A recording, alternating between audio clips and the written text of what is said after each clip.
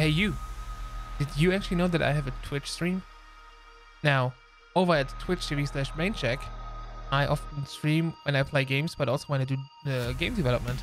And during one of those game development streams, a viewer actually asked me if I could make a tutorial on how to make a simple dialogue system for Unity.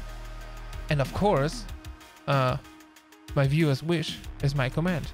And therefore, I made a very simple series of tutorials on how to make a dialogue system. Now, in the first of those tutorials, we're going to start out by making a very simple dialogue system that is using scriptable objects to configure the dialogues. Now, the experience of creating those dialogues is not going to be optimal. There's going to be a little bit of fiddle work, but in the later videos of this series, we're actually going to learn how to create custom inspectors to make the experience of actually creating this dialogues a lot more enjoyable. Also, if you have like any suggestions, ideas, comments, questions for tutorials that you would like to see on this channel, make sure to leave a comment or just visit me while I'm streaming on twitch.tv/maincheck. And now, without further ado, let's get into it. Okay, so to speed this up a bit, I've actually prepared our UI, and now I'm going to explain you what I actually did there. So, UI consists of two main segments. First of all, we have this area here that contains the text of the dialogue, and then we have the 4 buttons. Now, the text is actually just... So first of all, we have this image for our background, which is anchored to the bottom and has a height of 200, and then the position is set to 100, so it's actually moved up a bit, so it is locked to this lower area of the screen. Then we have a panel, which is just a little wrapper for our text. So we have this little background. The text is a text mesh pro text. And then we have 4 buttons, each button for each answer.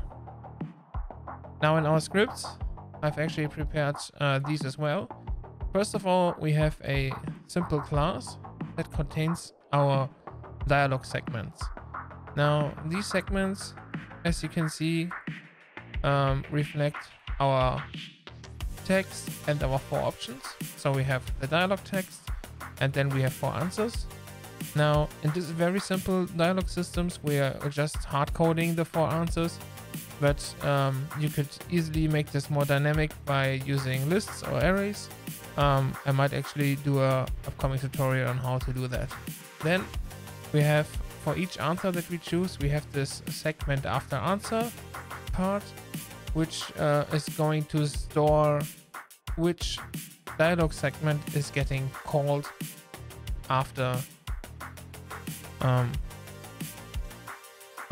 these answers have been picked. But there's going to be more detail on that a little bit later on the tutorial. Then we have this dialog window script, which is just a simple script that has references to all our UI elements. Then for testing purposes, we've just added a public reference to a segment. And as you can see, if we go to our UI, we can actually change the content of the segment in here. Then we have a method that is called update dialog, and the update dialog will actually update our UI elements by writing into the dialog text.text for our dialog text. And for buttons, we actually need to call component and children, because the button is actually a nested component which has a text component as a child. So we call get component and children dot text, and then we update it with our answer. And now if we run this placeholder text should actually be replaced with our text from our dialog UI segment that we set up here. All right. The next step now is to introduce our scriptable object. So we're going to add a new scriptable object, and we're going to call this dialog. The file name will be a new dialog, and we find this in our dialog/ dialog menu. Now, this scriptable object will contain a list of dialog segments. Now we need to actually import system connections.generic, and now we should be able to go to our project explorer, go to create dialog, and then we have our new dialog. We can call it test dialog. And now in our inspector we can actually provide our dialog segments. Now let's add, like, I don't know, 3 segments.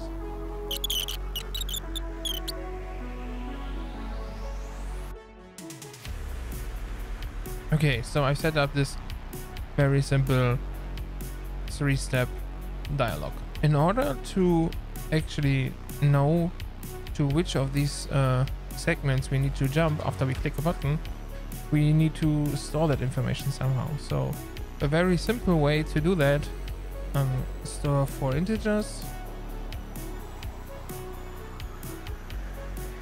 and we are going to set a default value to -1.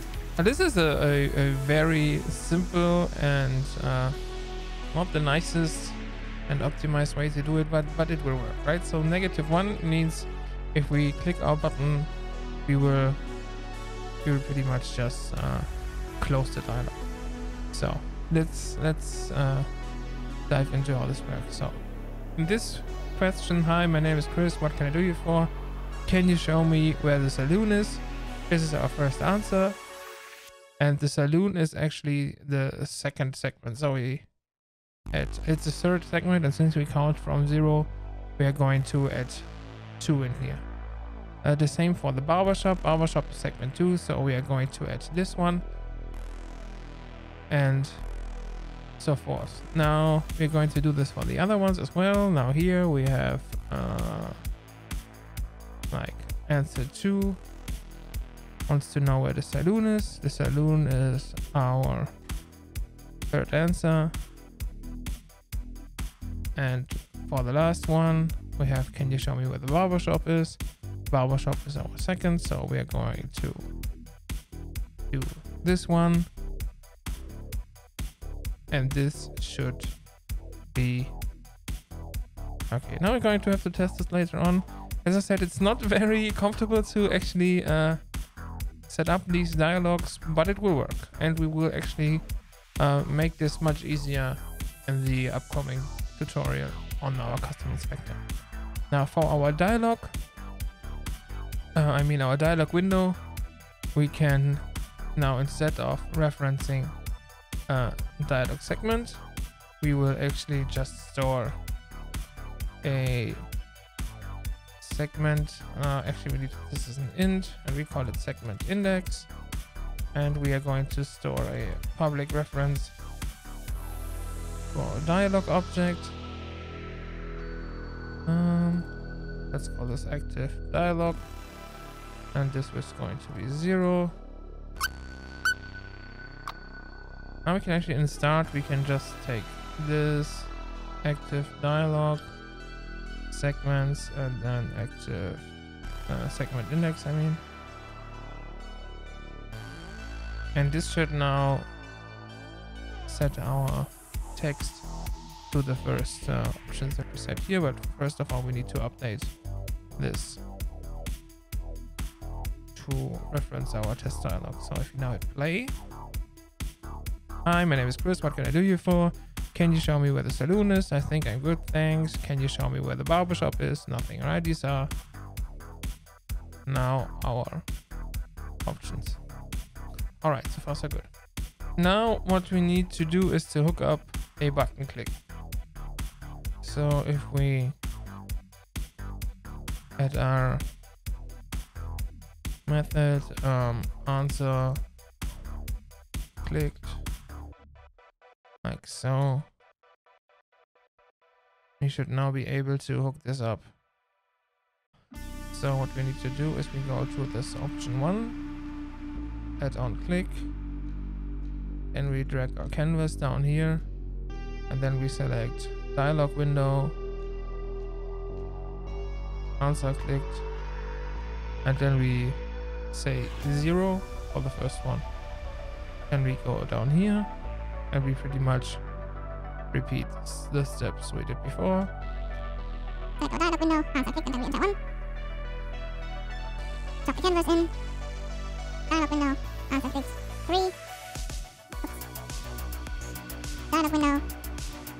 Dialog window, answer clicked 3. Oh, we actually made a little mistake. This should be 2. And this is 1. Okay. Because we start counting at 0.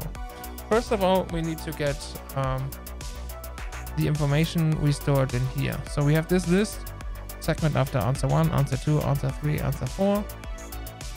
And to do that, we can get our active dialog dot segments, and then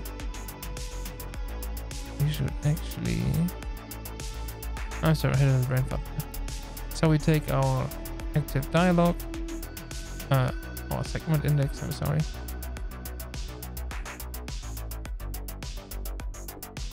All right.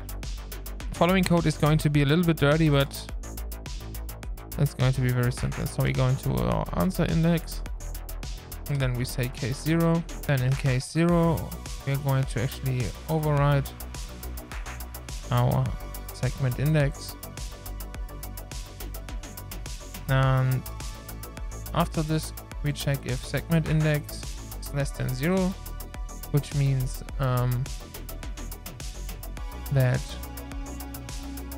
we ran into one of these options, which means we should just close the dialog, right? So to do that, we will just going to be disabling our game object that contains a dialog, and then we are going to override this, so it's reset pretty much.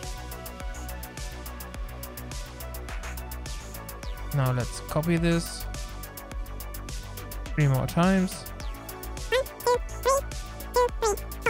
Forgot something. That's why we record the mistakes as well. Of course, after we clicked an answer, we actually need to update our UI. So can you show me where the saloon is? The saloon, you are standing right in front of it.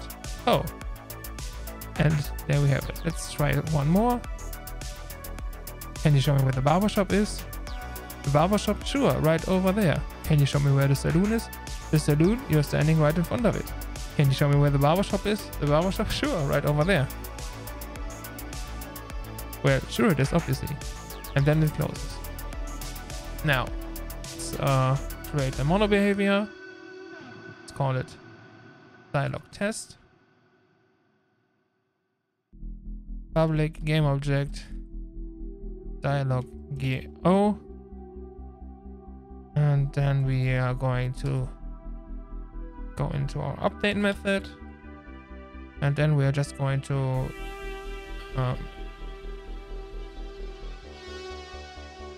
just listen for mouse button down for the left click. All right, now in Unity I will just add this script to our camera. Now if I left click, oh, I actually forgot to set the reference, so you need to actually set this reference. And now if I left click, the dialog is actually shown. Can you show me where the saloon is? All right, now it's, and now if I actually reopen it, it's back open again.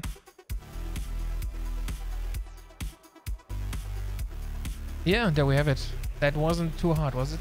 Now, I admit it's not a super flexible system, but I promise you we will keep working on it in further tutorials, and then I will show you how to make it a little bit more flexible, make it look a little bit more, make it look good, and also make it a little bit easier to use.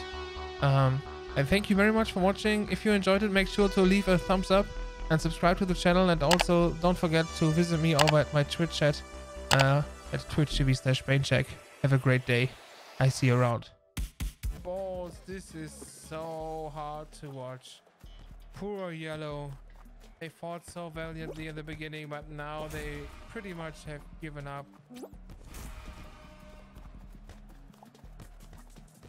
14-0. What a win. 15-0.